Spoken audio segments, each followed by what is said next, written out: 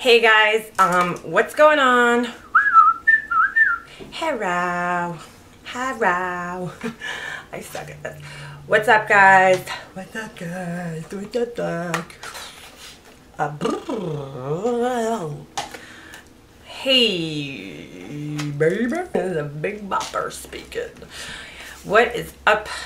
What's up, yo? What you gotta say? Alright, I just don't know how to say hello. Hello, everybody. Hello. That's how I say hello to my son. When I open his door in the morning, I'm like, hello. So that's what I'll do to you guys. Hello. This is Liana. Sorry I've been like MIA for a long time. I don't know who I'm apologizing to. I think last time I checked I have like 35 subscribers, so who gives a shit where I really was. But anyway, today I want to tell you guys about a company and a palette and a couple of brushes that I own that I purchased back in April at the IMATS. Awesome company. They're called Morphe Brushes. I would compare them to something like Coastal Scents or B&H, but also I would compare them to Sigma because they do sell really nice quality brushes too. So I just want to talk about a couple of those, go over the palette, and that's it. So let's get to them.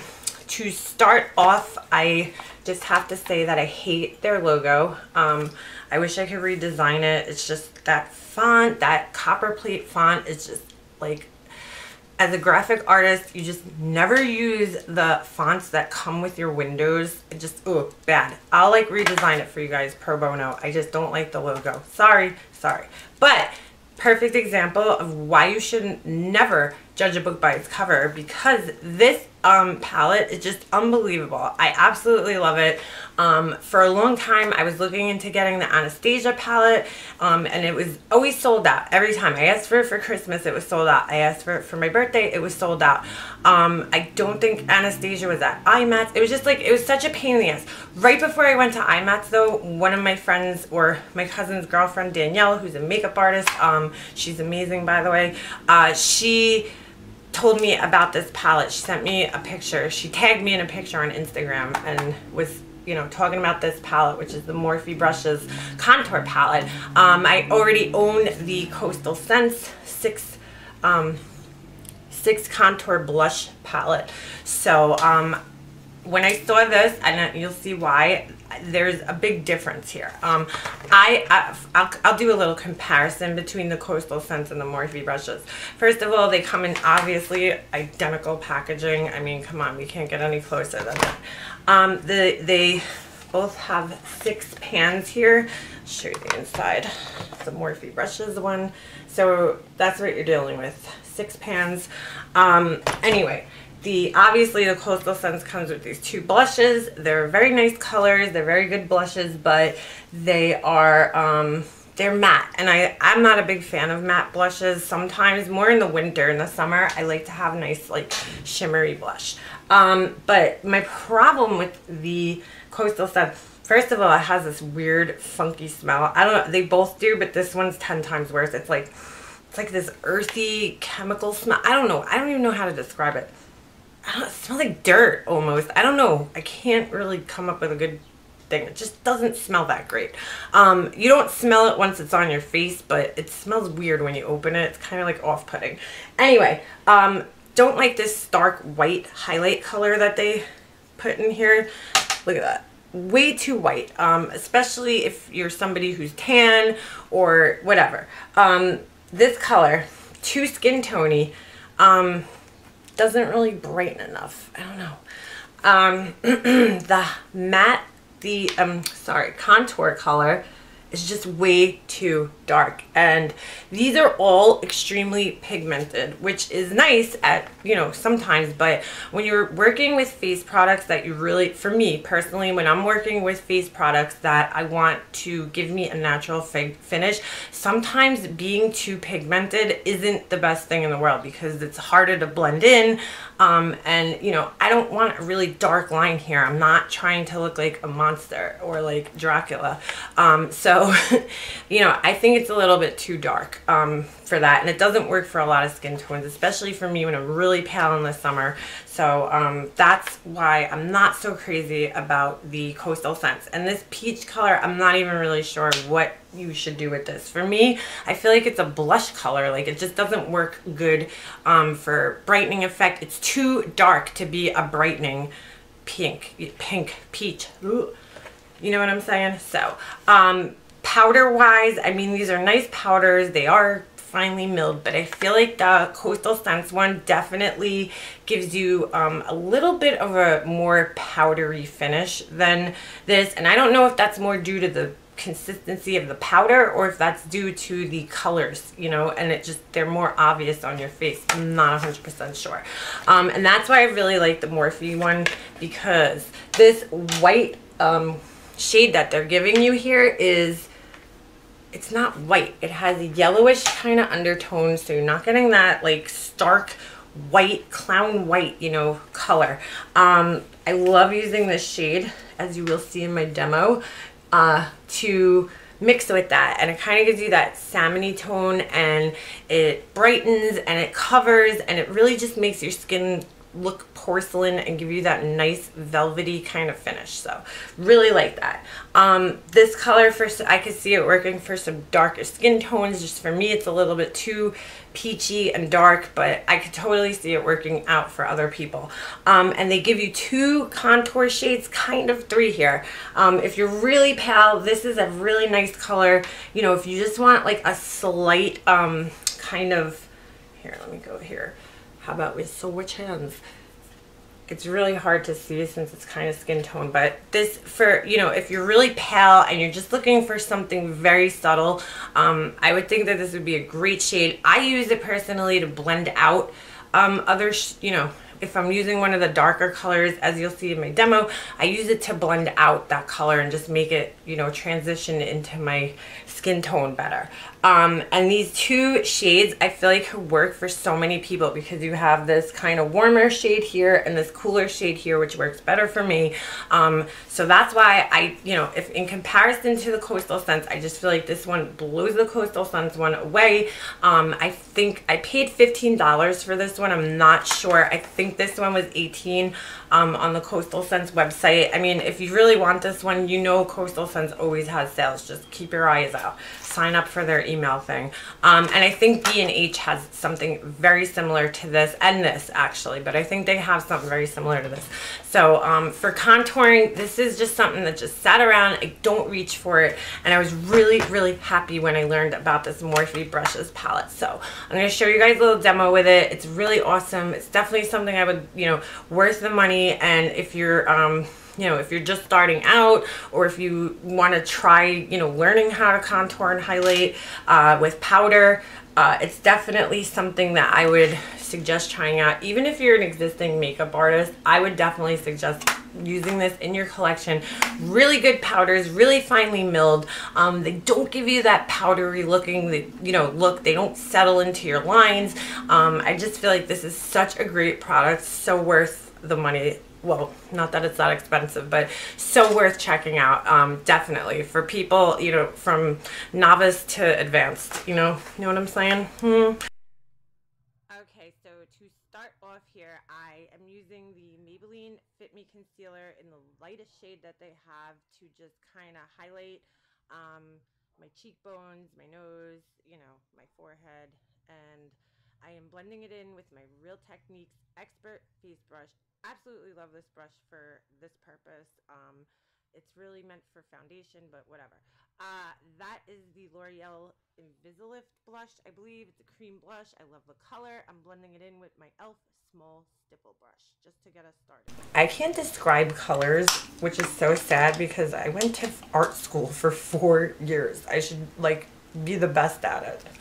Okay, so I'm grabbing my Milani Big Blush in Dolce Pink and my Real Techniques, I think it's the blush brush, and I'm just kind of setting in the cream blush with that, and I just love Dolce Pink.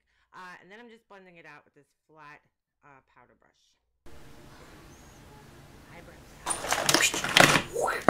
That was so slick, wasn't it? This is the Morphe highlight palette. I probably should have cleaned it off before, but whatever. Don't judge. This is how I use it. I'm going to show you guys step by step. Step by step. Day by day. First thing I'm going to do is I'm going to go into this white color, but I'm going to pick up a little bit of this, a little bit of this, a little bit of that. I don't know why I do this. I feel like it just kind of mixes together, and I'm setting my under eye concealer with this, and hold on, and I feel like this just really gives you that kind of porcelain finish on your skin, which is beautiful, especially, you know, if you're going to a party or you're going to end up being in pictures or something like that. So I'm just, you could see the difference right there. Maybe not. I could see it. When I look in the mirror, I see the difference. It definitely just kind of makes your skin look a little smooth. I'm not into having dewy looking under eyes because I feel like it highlights the imperfections. So, so I'm just going like that again, and I'm just going to set this brush. This is the Real Techniques. I think it's called setting under eye. It's the Real Techniques setting brush, I believe it's called, and this brush is excellent for what it's intended for. So I'm just going up my nose, and the same areas that I highlighted with my concealer, that's where I am just setting this with this brush. So the next step is to do a little bit of contouring for daytime purposes. I don't want to, you know, over contour because it is possible, believe it or not. So I'm just going to grab a little bit of this shade right here. And this is the lighter. Actually, you know, yeah, I guess it's a little lighter. Make sure you really, I tap my brush. This is a brush from Michaels. It's a Low Cornell Soft Comfort Oval Mop. I like it because it has that chiseled kind of middle there, and it's great for this. So I'm not bringing it all the way down. I'm just kind of going up in here just to create that shadow. I know it looks a little severe right now. We're gonna fix that, don't you worry. I just want to make sure it's even on both ends. So that is where you want to place it. If you're not sure, just suck your, make a fish face. Suck it in there. That sounds so bad. Suck it in, and that is where you should be placing your contour color. And then a little down on the jaw here. Very lightly. I don't want this too dark and severe. And we're going to blend it out. So then I'm just taking some up on my forehead, or in my case, my 5 head. I got a big ass forehead, Tyra Banks style. So we're just gonna bring it up around the hairline and a little down into the temples.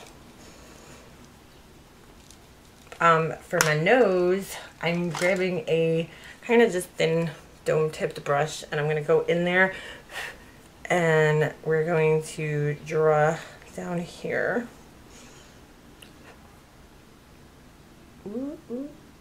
We're just drawing down. What that's gonna do is just kind of slim the nose down, which, like, I've already had a nose job, so I don't know how much more I could really make my nose appear, but I'm just showing you for your sake. I don't know how much more I could, like, fix it. That's what I'm saying. Hi, I can't multitask. So it looks really weird and dirty right now, and that's cool. Cool story, bruh. I'm just gonna take this flat top brush. I'm gonna take this flat top powder brush or foundation brush. It's also made by Morphe Brushes, and I'm just going to use it to blend it out. It has a little bit of my foundation on it, so that's nice because it's going to give me a more natural kind of appearance. So